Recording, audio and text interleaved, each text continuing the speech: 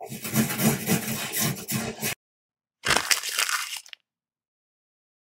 going to show you how to do those one-liner percent word problems that are typically seen on standardized tests. And I'm going to show you how to do these quickly and easily every time.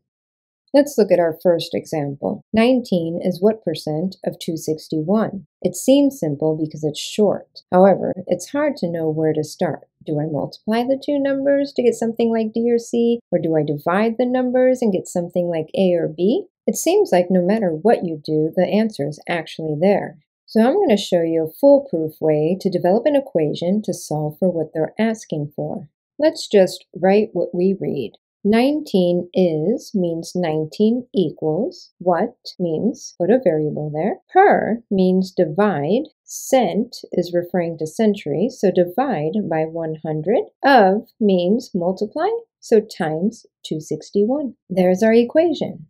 So now we just have to solve for W by dividing by 261 on each side and then multiplying by 100 to get W equals 7.28%.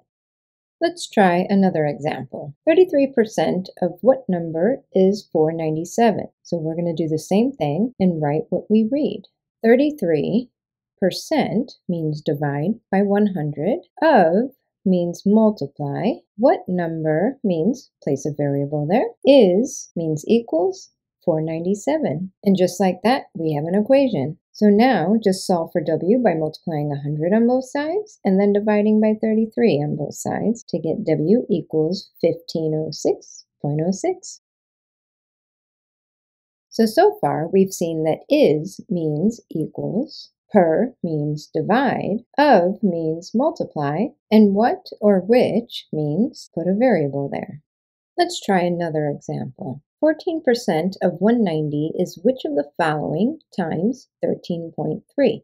Writing what we read, we have 14%, which means 14, divided by 100. Of means multiply, so times 190. Is means equals. Which of the following means place a variable there, times 13.3. And there's our equation, just like that. Now, just solve for W by simplifying the left side and dividing by 13.3 on both sides to get 2. Let's try one more example.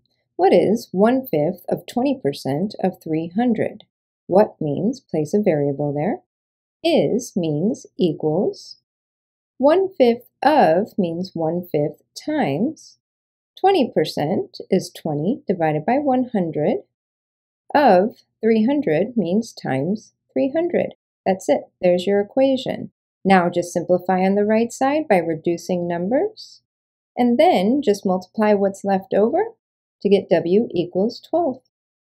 This write what you read tactic to develop equations can be used in other types of word problems, even the lengthy ones. So try it. Simple as that.